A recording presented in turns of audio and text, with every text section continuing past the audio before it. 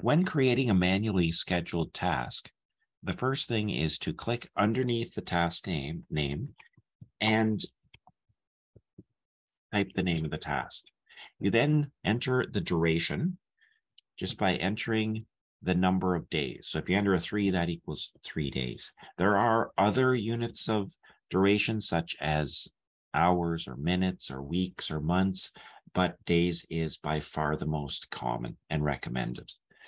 You'll notice a bar here representing the duration under the calendar or Gantt chart portion of MS Project. It defaults to today, no matter what that day is. And the way you can signify, the best way to indicate when the start and finish of this task is with manually scheduled tasks is to grab the bar and just actually move it. For example, if we want it to start on Monday, we can move it there.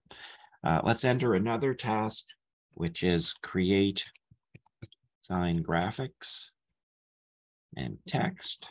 This is also 3 days. And again, we can, let's say we would like this to start Thursday afternoon. Notice that it schedules around the weekend in this case. It's still a 3-day duration, Thursday, Friday, and then Monday. If you've forgotten a task, you can insert, just right mouse click on the row below, click insert, and then you can insert